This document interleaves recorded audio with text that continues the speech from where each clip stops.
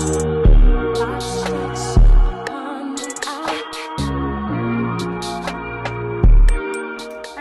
welcome back to Lex Reads. So in today's video, we're actually going to talk about James Baldwin. I'm going to show you all of my collection when it comes to just his fictional work. Now, James Baldwin is known for his nonfiction, but he has a lot of fiction books that are just fantastic. And you guys know fiction is my favorite genre. So I want to share with you guys, you know, obviously, like I said, it's fiction collection, some plays, some short stories, all of that. So let's just get started. So for the first book, which it would actually be like a semi-autobiographical book, but I still want to include it, and it is Go Tell It on the Mountain. Now, this book was published in 1956. It's his first book. It basically is about him. It starts out with a 14-year-old boy basically trying to discover like himself when it comes to sexuality, when it comes to religion, when it comes to his family, all of that. So this one actually is really good, and it always shocks me how Baldwin can write such profound work, and it's so like complex, but he writes it in like little pages. This book is only 220 pages, and he tells a full like story, a well-rounded story. So that's just like a beauty of a good writer. I mean, James Baldwin, come on now, he can write anything. So yeah, this is his first book. Next, now this is fiction now. His next book is Giovanni's Room. Now this was published in 1956. This basically talks about an American man that lives in Paris, and he starts a relationship with an Italian man named Giovanni. Now, the special thing about this novel is all the characters are white, and this book was published, like I said, in 1956. So to have all characters that are white and you're a black gay man, that was really, really bold ahead of his time. And he got kind of a lot of flack from black audiences, but you know, James Baldwin, he was going to write what he was going to write. So he was like, anyway, I'm writing this. But when I read that and researched it, I'm like, oh, that is just, the fact that he did that, that's amazing. So yeah, Giovanni's Room. Next is Another Country. This is probably my favorite. Another Country is published in 1962. It's set in the late 1950s. It's about a jazz musician named Rufus Scott. He's gone through a lot of stuff, has gone through a lot of stuff, is going through a lot of stuff. And you basically see how he's trying to navigate his life. You also see his friends. Vivaldi is my favorite. And then I love Ida. Ida's probably my favorite character. Ida is his sister. There's a particular scene when Vivaldi and Ida, they're kind of like a couple. And Vivaldi hasn't told his parents that he has a black girlfriend. And, you know, she knows he has it, and she knows it's going to be difficult. So, like, he asks, oh, by the way, he's doing this just to be courteous. Like, by the way, would you like to go to dinner with my parents? She's like, oh, no. And he's like pressing, like, you know, why aren't you? And she's like, I don't feel like educating anyone. The way she put that, which is so funny. And you already know what she was talking about. He just like kind of let it go. But this one probably is my favorite. So next is Going to Meet the Man. Now this is a collection of short stories. This was published in 1965. It has 8 short stories in this collection. Now probably my favorite is, let's see, because I wrote it down. My favorite is Come Out the Wilderness.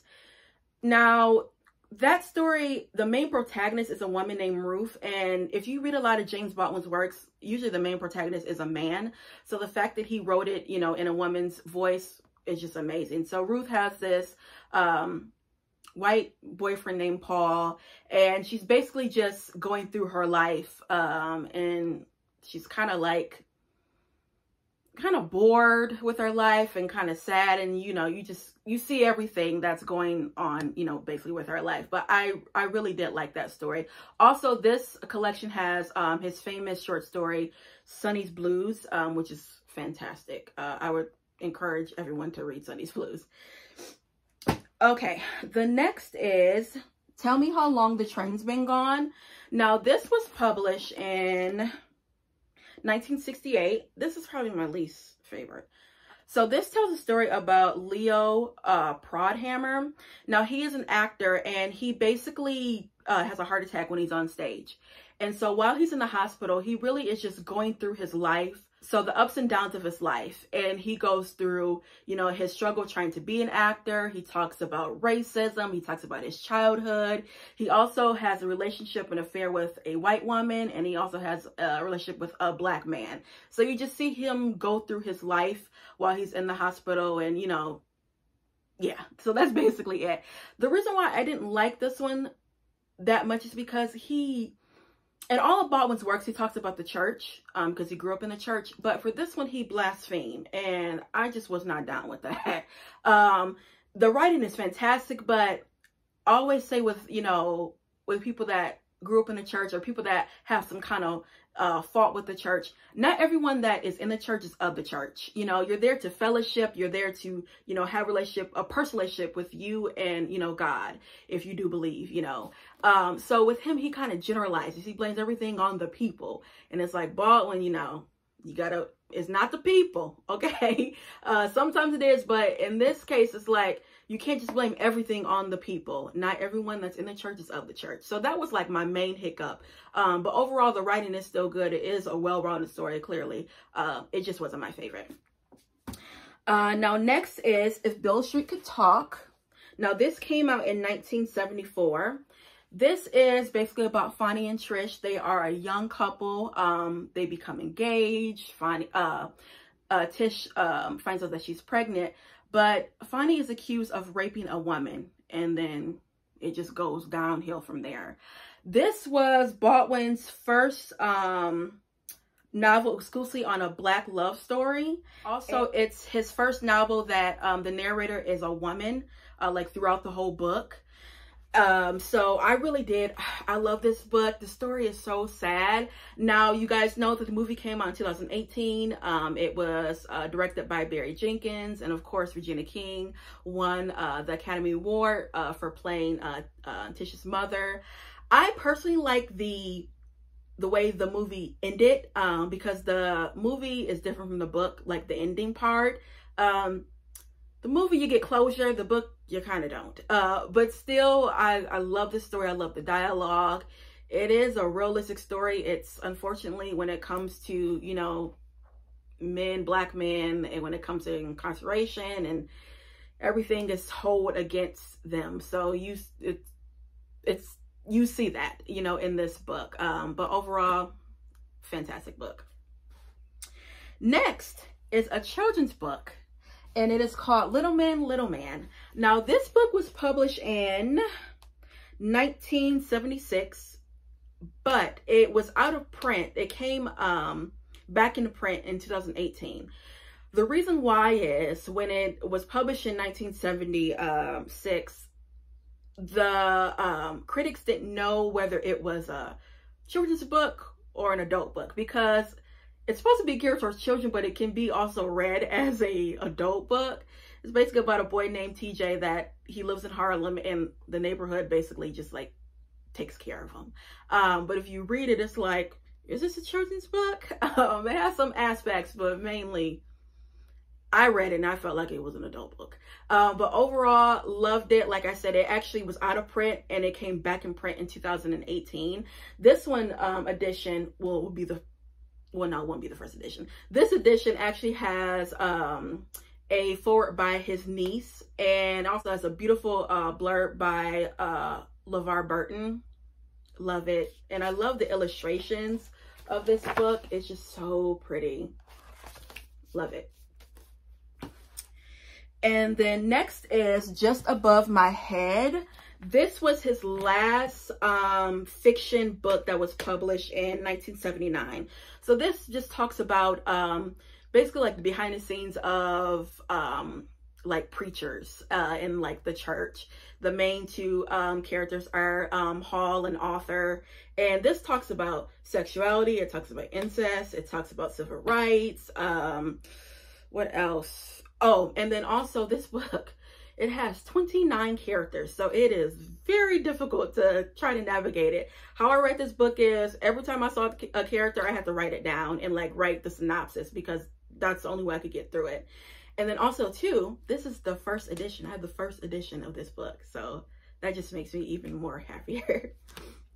Now, next are plays. Now, the first play is The Amen Corner. Now, this actually was published in 1954. So the main protagonist is a woman named Margaret Alexander. Margaret Alexander is actually a preacher. And she has this estranged husband that is, he's kind of like a worldly man. He's a musician, and he comes back in her life. Her congregation is basically worried that she is going to backslide and, you know, just don't do anything right. I love this because you see in a lot of, especially black churches, you don't see women preachers. It's mainly, you know, men. And the fact that his main protagonist was a woman preacher, I just loved it. And I love the dialogue in this. If you grew up in a black church, you're going to recognize the dialogue in this. Also, too, in 1965, this actually premiered on Broadway, and it starred B. Richards. She was in the movie Guess Who's Coming to Dinner. She's known for that. You also have Isabel Sanford. She is known for in The Jeffersons as Weezy Jefferson. And then also Janetta Moore. She is known for Imitation of Life. She was Sarah Jane's mother. So you got heavy hitters right there. So it actually premiered on Broadway, and B. Richards was nominated for a Tony for that role. So it was a big deal. I love this. I would urge you guys to really pick this up because it was just phenomenal. And then lastly is Blues for Mr. Charlie. Now this was published in 1964.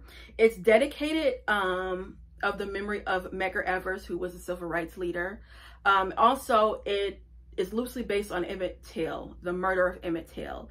And, you know, the story, it's basically about a white man that kills a black man. And the title, Blues for Mr. Charlie is a phrase used by blacks that refers to a white man. I did not know that. So I'm like, oh, okay. This one is hard because clearly, if you know, I mean, the story is about a white man that kills a black man. And then if you know the backstory of Emmett Till, like horrific. And then if you know the backstory of Medgar Evers was actually shot and killed in front of his house. And his children and his wife were there.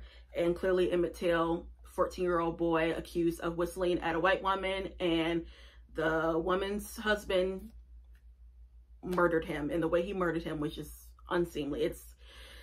It just breaks my heart. So when I found out that it was based on, you know, those two, you know, individuals, it makes it even more difficult, but it still is a very good book. So yeah, guys, that's all I have for you. I just wanted to talk about his fictional books. Like I said, you know, he's known for his nonfiction, but he has a lot of fiction books, and they are just fantastic.